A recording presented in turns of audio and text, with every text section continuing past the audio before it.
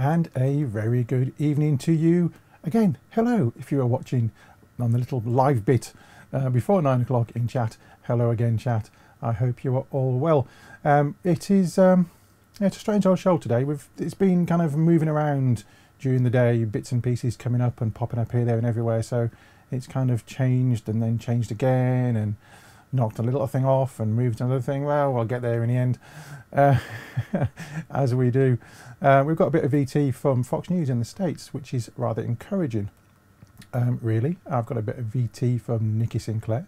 We've got Mr. Mark Modmaker Jones back in part 2 for his second part of the 3-part Penguin mod build that we started last week.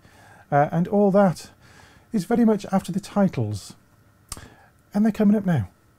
Vaper Scene is proudly sponsored by Health E-Vape, UK purveyor of e-cigarettes and e-liquid.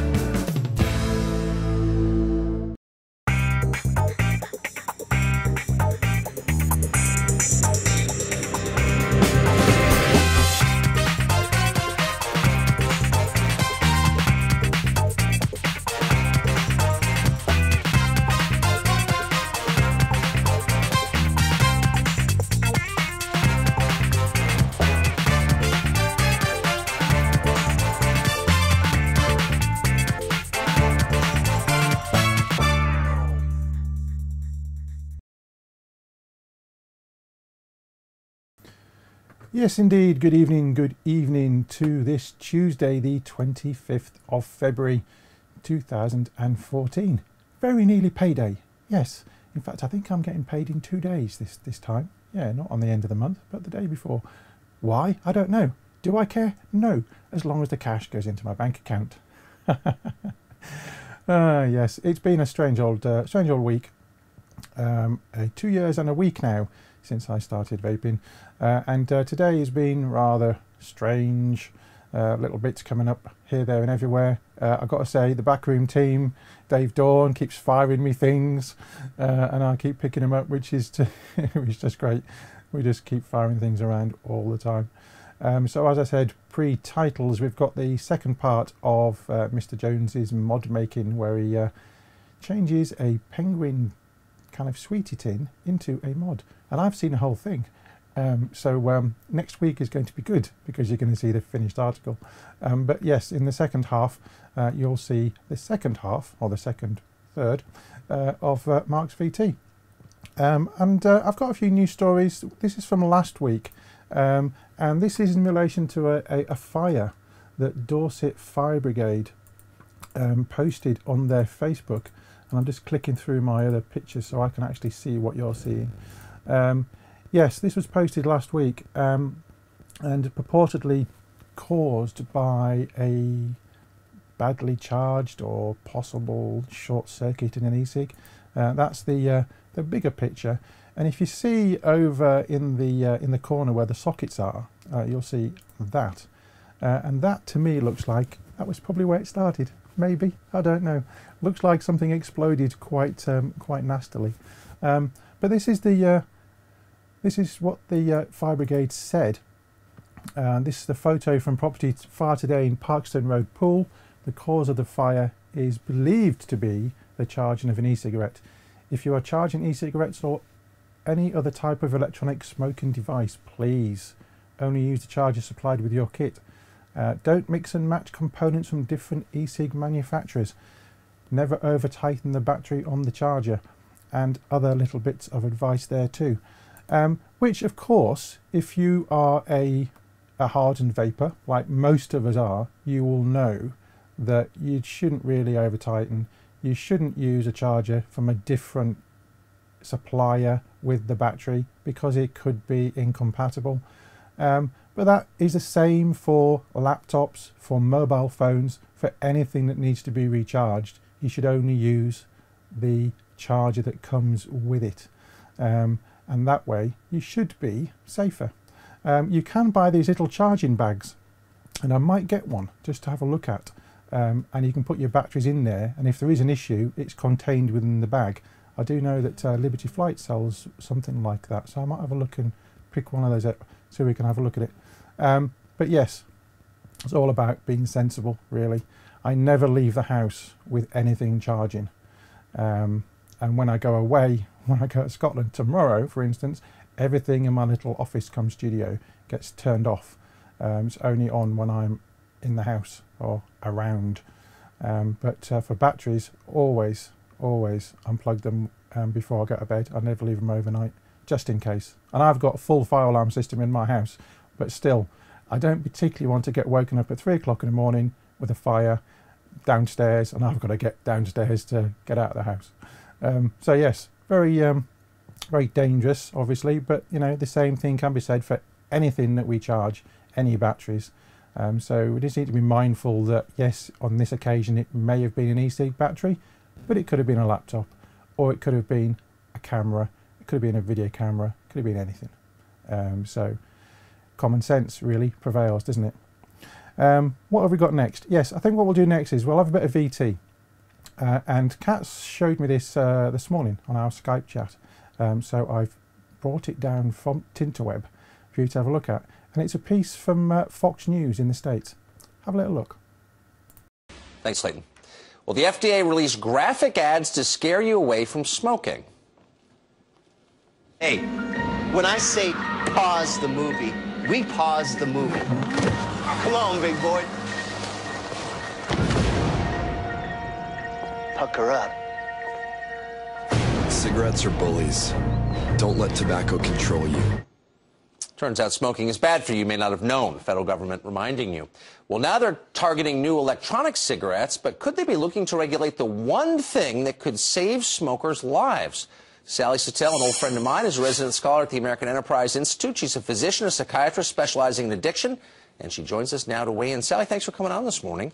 Thank you. I'm a little confused by this. We know, I think for certain, that e-cigarettes are less harmful to smokers than tobacco cigarettes. Why wouldn't we be in favor of that? Right. There is no question that they are far safer than cigarettes. They don't combust tobacco, and so there's no gases and tars to cause cancer. Now, the FDA has not yet ruled on it. They were supposed to rule back in October, and they haven't said anything yet about how they're going to regulate it. But we know that we know that certain municipalities, including the city of New York, have restricted the use of e-cigarettes on the basis, as far as I know, of no scientific evidence that they cause harm. It's true that many municipalities have banned smoking in places where, excuse me, I should say vaping. It's a very important distinction. One vapes electronic cigarettes, one smokes like Marlboros. And it is true that New York City, Chicago, many others have prohibited vaping in bars and even in public. And those are local decisions, but the FDA has not yet made any proclamation about marketing and regulation. And to be truthful, it should probably regulate manufacturing standards and labeling practices. There's no question about that. And they will probably, I would imagine, ban sales to minors, right, people under 18. And that makes sense, too. But otherwise, I believe we want to make e-cigarettes as attractive to smokers as possible. Well, of course, but I guess I'm so struck by the willingness of policymakers to pass laws on the basis of no science, claiming they're acting in the public's interest, but not having no science to back it up. I mean, isn't the real issue here is that smoking is unfashionable, and that rich, well-educated people don't smoke, and therefore people who do smoke or vape are fair game. Well, actually, they're quite concerned about young people. That's really one of the main targets of concern. Most, even the most vociferous critics recognize that e-cigarettes are far safer for smokers than are cigarettes. You will get the nicotine, but remember, the nicotine is not what's harmful. The nicotine is what addicts you, and that's why we don't want minors to have access to them. But it's the smoke that kills. We don't, as I said, they haven't yet made their proclamation on it, and we want to we do want to keep it out of the hands of young people. They're concerned about a gateway effect, right. That young people might start vaping and then move on to cigarettes. And that would be a very bad outcome. And this is something we have to follow. But the CDC data that exists now show that smoking in youth is at an all-time low of 18%. And e-cigarette use has gone up a little bit.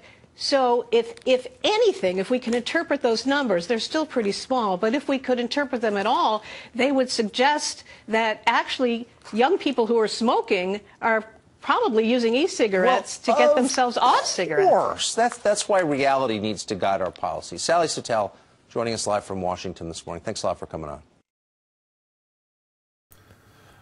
I have to say, I was rather encouraged about the Americans, having seen that piece this morning. That lady was talking so much sense. And I wonder whether the Americans are watching us, watching Europe, to see what we do and what happens before they wade in. I don't know. But, you know, we all know what the truth is. We all know what the reality is. And good evening, Nikki Sinclaire, by the way, in chat. I've noticed you're in chat. And saw it on our Skype chat, so welcome and thank you for all your efforts that you are doing on behalf of the Vapers, not including of course the visit you've arranged for next Tuesday and Wednesday that Davey and Dave K are going on and will be showing us footage of as soon as possible. And I've got you a little bit of video, Nikki Sinclaire. I've got you a little bit of video that was out yesterday, so you can close your eyes when that comes on if you like. But this came out tonight, from the European Respiratory Society, and the press release, the news release, is dated tomorrow. And they are saying that the European Respiratory Society welcomes vote on EU legislation to make tobacco products less attractive to children.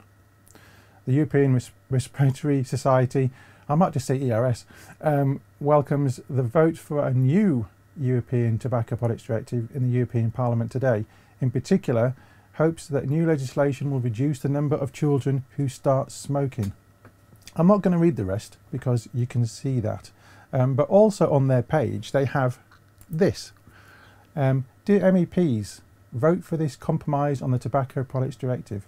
Support further national measures such as plain packaging and 100% smoke free. Well, I just got one little thing for you, ERS. Vaping is not smoking. So you can have that one.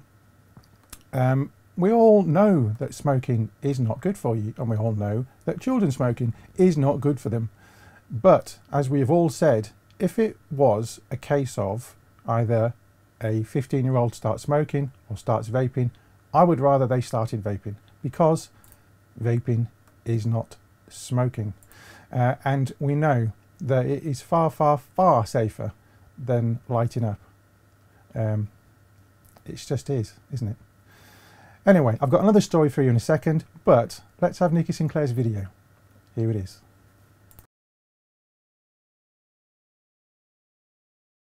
Hello and welcome to the European Parliament here in Brussels. One of the most contentious political issues of the last year or so has been the proposed new European Tobacco Directive. This has been plagued by allegations of inappropriate influence from the tobacco industry, by suggestions of bribery and shadowy backroom deals. It's even led to events that resulted in the resignation of the responsible commissioner, although he has strenuously denied that he actually resigned. They certainly do politics very differently here in the EU. One of my main concerns, however, was an attempt to reclassify e-cigarettes as a medicinal product. This would have led to a requirement for extremely expensive testing, a process that would have been prohibitively costly to e-cigarette manufacturers. It could, indeed, have shut the companies involved down and led to job losses. It is also the case that many people have reported the health benefits brought about these products. I have consistently opposed this move in the European Parliament and will continue to do so. We do not need the EU to legislate on this. If we give people the information they need, unfair and unbiased facts, then they can make up their own informed decisions on whatever to use, e-cigarettes or so. It is for the people to decide on where their best interests lie. They do not need more excessive and expensive legislation. And that is quite simply what We Demand a Referendum Now party is all about. Whether it be single issues such as e-cigarettes, or whether it be a major constitutional issue such as our continued membership of the EU. It should be for you, the people, to decide. We want the people to be allowed to decide through a binding in-out referendum, guided by honest and accurate information on whether we continue to be members of the European Union, or whether we should leave. At the moment, we have 1 foot in and 1 foot out. This is bad for us, and it is bad for the EU itself. David Cameron promises that he will renegotiate terms of our membership. The EU elite have consistently stated that no serious renegotiation is possible. In fact, they actually want us to make up our mind. They want us to accept the full federalist agenda with a full integration and all that entails, or to leave, in or out. It is as simple as that. Thank you.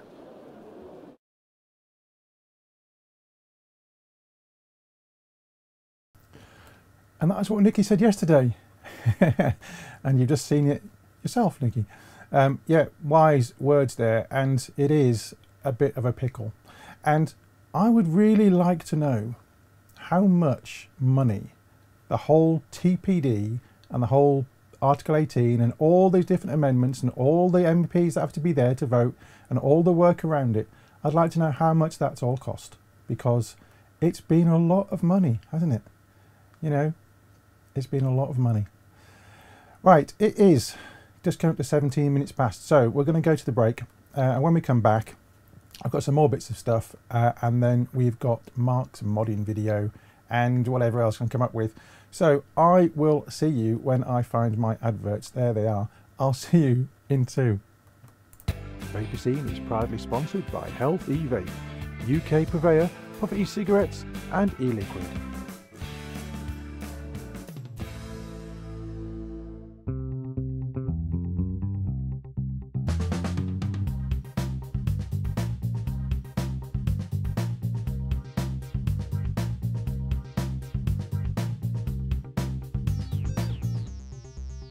iVaper and iVaper Elixir, based in Yorkshire, for your e-cig needs. That's iVaper.co.uk and iVaper-elixir.co.uk. iVaper and iVaper-elixir.co.uk, proud sponsors of VaporTrails.tv.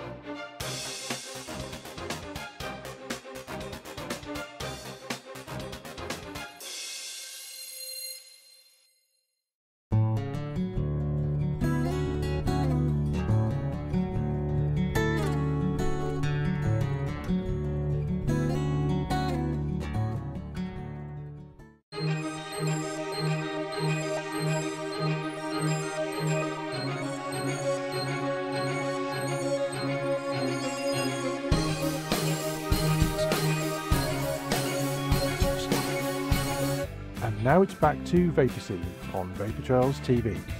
Vaper Scene is proudly sponsored by Health E-Vape, UK purveyor of e-cigarettes and e-liquid.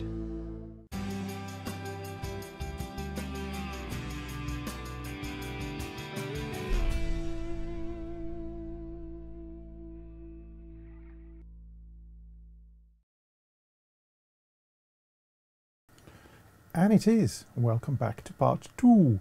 Just watching chat as I do during the break, and it goes by quite quick. If you're watching this on catch up and you don't join us live, please come along live, because as Dave Dawn always says, and we all agree with him, we've got the best chat in the world, because things just happen on that screen up there during the show and during the break, and a lot of information comes out. And from what I can gather from the chat there, just lobbying alone, tobacco lobbying alone from the companies, the tobacco companies and the pharma, you know, it runs into about 160 million a year. That's just lobbying. That's not even what it cost us to have all the work done over there. Plus, of course, I'm not mentioning the B word that someone said in chat, plus that, but also the amount of money that the UK give to the EU every day, every month, every year. And I'm just glad that we never went euro, because we'd be in it even worse, wouldn't we? But anyway, I digress on that one. Before I move on, Hugh asked me in chat before the break whereabouts in Scotland, and it's generally Kilmarnock and Glasgow. I should be in Glasgow tomorrow night, which has got a great 4G signal, so I should be able to watch Team Talk. Hey! And Thursday, I'm in Irvine, which has got a really bad Wi-Fi signal, so I probably won't be able to watch VT Talk. But I'll have to watch that on catch-up, like everybody else has to sometimes. Because I'm not back until Saturday afternoon. It's all good. It's all good. Anyway, it's also today Andrew Sutton's birthday. And I sent him a message earlier and I offered him a cake. And he said, any nuts of it? Are there any nuts in it? And I said, no. Do you know what he said? What do you mean there are no nuts? He did indeed. No, he didn't. I just thought I'd throw that in. So happy birthday, Mr. Sutton. I hope you are having a lovely day. And he's been working on a new show. I can't tell you what it is, though, I don't think. But he's been working quite hard today on his birthday. Bless him. Never mind. So let's move on to another story. What have we got? Let's have this one. This is on vaping.com. This was out earlier on today. And it is saying that 105,000 smokers will be killed every year by TPD ban on e-cigarettes. And if you go to that particular address there, you can see the whole thing. And it's too detailed to go into in lots of detail. But this is the next slide I had. There were some questions for government officials. Why have officials not done any economic modelling of the health impact of their ban on high nicotine e-cigarettes? That's one thing. If I go to the next one, there's a lot more. E-cigarettes gain support. There's tobacco volumes are plunging. And if we go to this one, there is a link on the bottom of that particular page, that blog, and it links to that little document. And I'm going to have a little look at some of it. This is one of them. It's quite long, and it would take us too long to go through every single piece of it. But according to the most recent estimates from the European Commission, tobacco remains the single largest avoidable health risk in the EU, accounting for nearly 700,000 premature deaths each year. Around 50% of smokers die prematurely. Smoking prevalence in the EU is still high, with an estimated 28% of the adult 15 or older population. Since when has a 15-year-old been an adult? Being regular smokers. The percentage corresponds to about 120 million smokers. If I go to this one, the use of e-cigarettes. In order to assess the possible impact of the proposed ban, we need first to consider the different functions that e-cigarettes may play for smokers, ex-smokers and non-smokers. Smokers may use e-cigarettes to assist them in quitting attempts or to reduce tobacco smoking. Ex-smokers may use e-cigarettes to help keep them off tobacco and because they feel the need to continue consuming nicotine. Non-smokers may use them as recreational devices. Since when have we wanted non-smokers to use e-cigs? If you don't smoke now, then why do you want to start? And even though we know vaping is much, much better for you than smoking, if you don't do it already, don't. Why? So I don't see the point in that no smoking bit. Anyway, next bit. So 2.2 on this. In the space of little over 2 years, e-cigarettes have gone from almost naught to overtake all other smoking cessation aids. By observing a correlation of the evolution of the use of e-cigarettes and other methods, we can make some inferences with respect to which alternatives are more readily being replaced by e-cigarettes. We find that e-cigarette growth has the strongest negative correlation with prescription NRT in medicines such as Champix. This can be interpreted as an indication that e-cigarettes attract those smokers who would otherwise resort to prescription methods. It is also clear from the graph, and you can see the graph in the whole thing, that as e-cigarette use has gone up, all other smoke quitting aids have gone down. Interesting that, isn't it? E-cigarette use goes up, NRT goes down. Big Pharma profits go down. Interesting that one, isn't it? Now I've got another one here, which is that one. Yes. So, inadequate choices facing higher nicotine e-cigarette users. In sum, the 2.5 million Europeans who use the high nicotine e-cigarettes, along with those who would have otherwise used the devices in future if the ban had not been introduced, faced a set of alternatives, none of which are particularly attractive. They could switch to low-level nicotine e-cigarettes. They could move on to gum and patches, and of course, if you've had gum and patches, that's why you don't use them anymore. They could just give up smoking unaided. Some of us have, some of us haven't in the past. Alternatively, they could return to tobacco smoking, which provides sufficient nicotine along with the hand-to-mouth and warm inhalation which attracted them to switch to e-cigarettes. Which of course, forgive me for just coming out again, which of course is what Big Tobacco want. They want us to go back to cigarettes because then we've got the money going to them again. But then of course Big Pharma want us to use NRT, which means that they get the money. Anyway, let's go back. A final consideration is the development of an under-the-counter market of illegal e-cigarettes, which would be subject to no regulation. All of these choices deserve further research if policymakers want to make fully informed decisions about such a critical area for public health. It's quite a long document. Go along to the to that address, the blog there, vaping.com/TPD, and you'll find the link there for the PDF. And it's got the graphs and all the other information. I'm just looking at chat there. It was going across. Yes, so it's strange, isn't it? E-cigarettes are becoming more popular than NRT at getting people to stop using conventional cigarettes because they find it, well, nicer, really. They want to continue using nicotine. They want it in a safer way, and NRT use declines. And then who's unhappy? We're not unhappy, but the pharmaceutical companies are unhappy and Big Tobacco are unhappy. What can I say? Oh, and just in case you know, vaping is not smoking.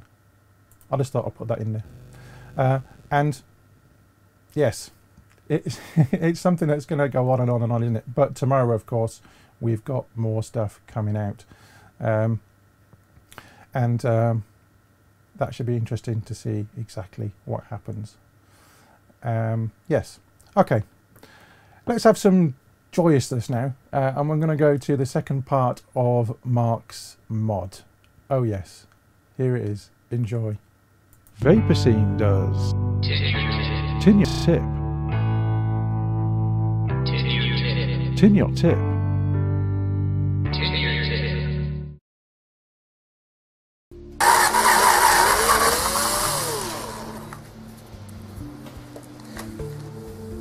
That drilled incredibly easily. In fact, that drilled too easily. It's gone right the way through to the next size, I think. Yes. Hoodie. Problems. Okay, swearing over for now. I have drilled it out too far. And it's always a possibility when you're working with something like this. That's going to happen. It's not the end of the world. It might seem like it a lot of the time, but it's not. I'm going to take one of these finishing washers, and that actually sits rather nicely in there. And I'll mount the 510 connector straight into this. That'll give me a nice base to work with. It shouldn't look too bad. So this hole now I'm just going to take this one very gently, just take a couple of steps at a time and figure out what I need.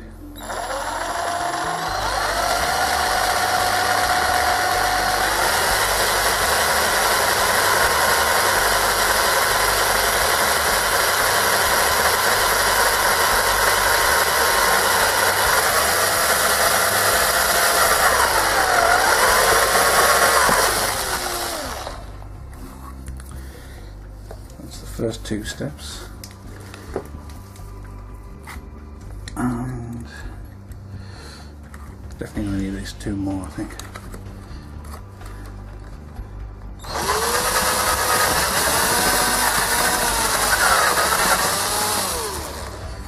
So, that's another 2.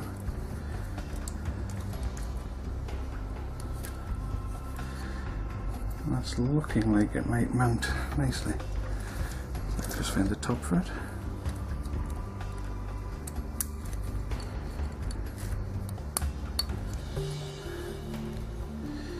And no, top's too big to fit through that hole, so it won't press.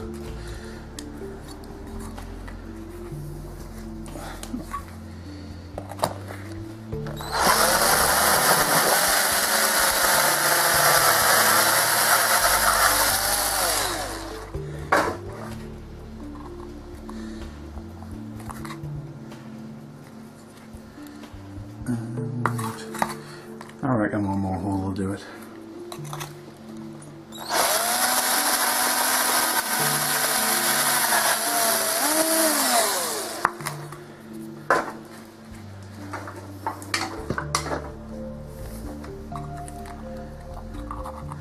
And there you have it. That fits through the hole nicely.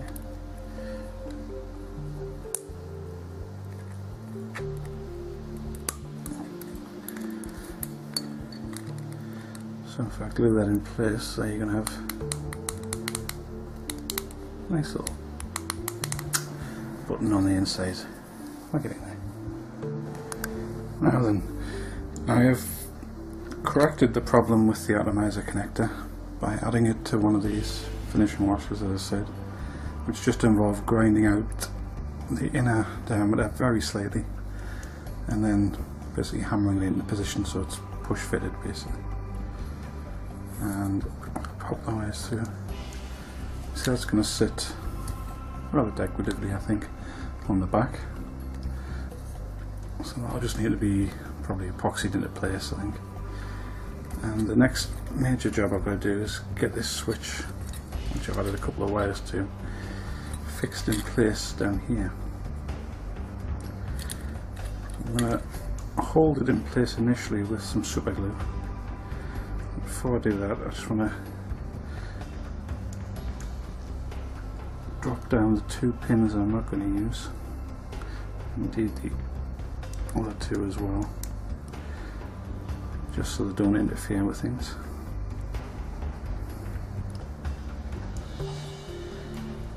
So that is basically going to sit like that.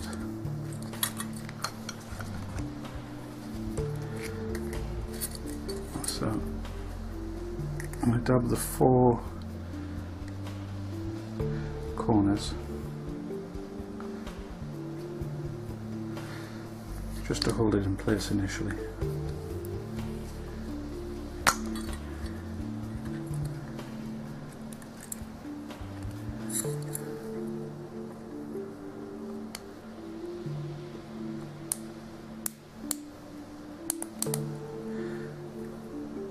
That's the exact position I need, so it's just a matter of holding it. The glue's had a chance to set now. The only reason for adding the glue is just so it doesn't move around when I'm working on it, as when I put epoxy around it I don't want it to come out of place, as it could jam the switch on the case then. So, on with the epoxy I think. At this point I can put most of the components in place, barring the actual circuit board, which I'll have to solder up once they're in place.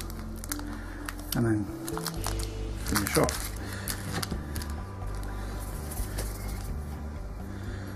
So once you've got it to an even mixture,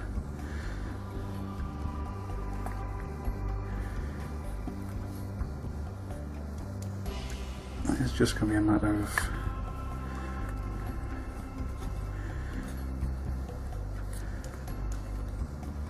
having a good covering over the switch to make sure that nothing shorts out on anything else.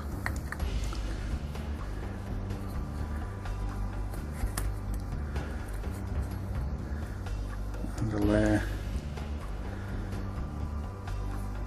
basically to hold the battery connector in place, or battery holder I should say.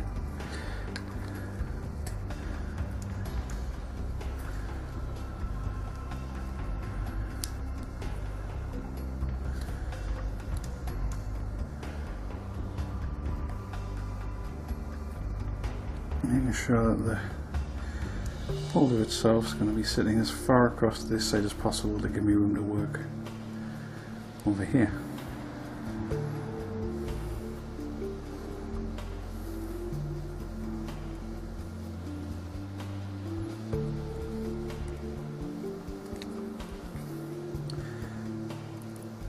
At the same time, I've got to make sure that my atomizer connector will still fit in place.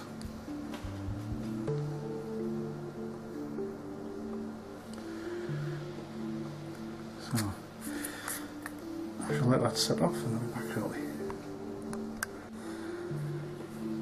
So I've gone ahead and I've also fixed in the 510 connector, so pretty much ready to start putting the board in place. Start off with the switch, I think.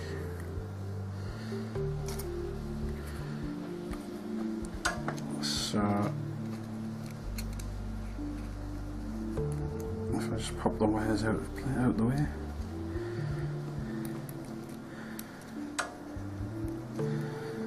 These two black wires are for the switch, and it doesn't matter which way around these go, it's just a switch.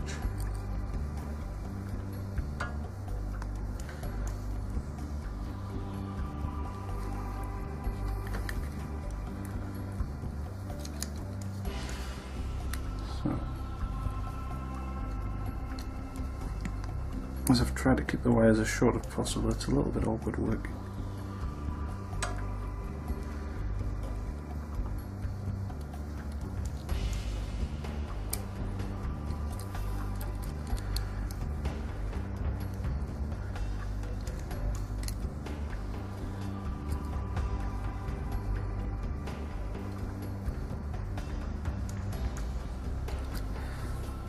That's the switch in place. Next one will be the two wires for the atomizer, which are these two wires here.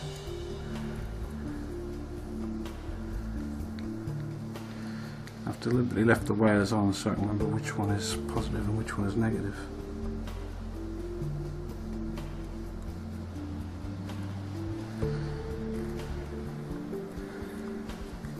Negative.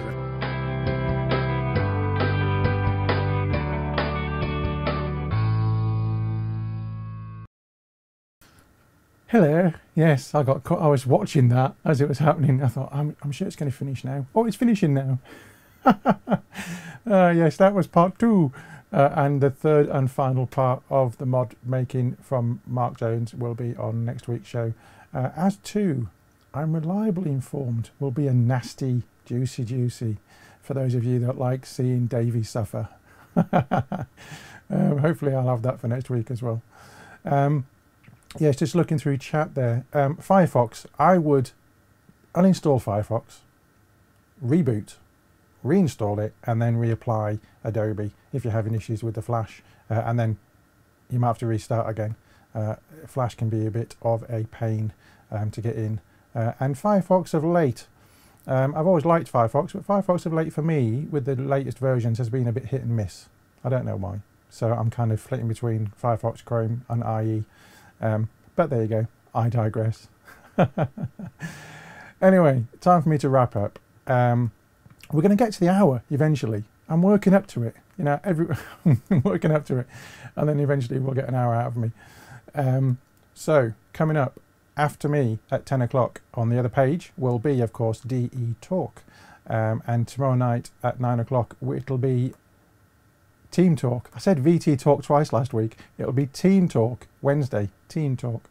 Thursday, Dave and Sav will be here with VT Talk. And then, of course, on Sunday, it is Dave's Tackle Box. Monday, the Haze Hour with Kat and Keith and Sav. Kat and Keith and Dave. I'll get it right eventually. And then back to me on Tuesday.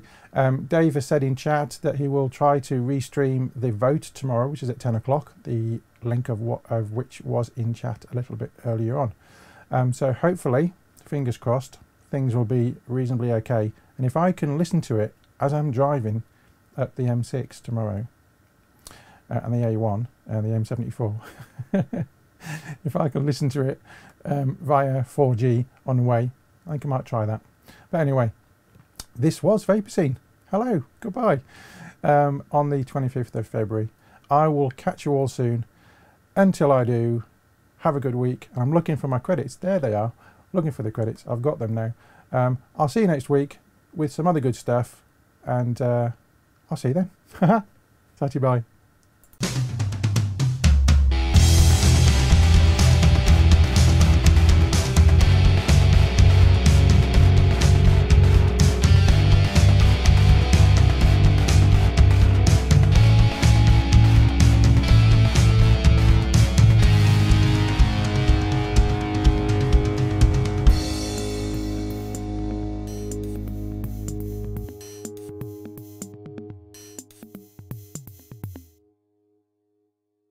Vaper Scene is proudly sponsored by Health E-Vape, UK purveyor of e-cigarettes and e-liquid.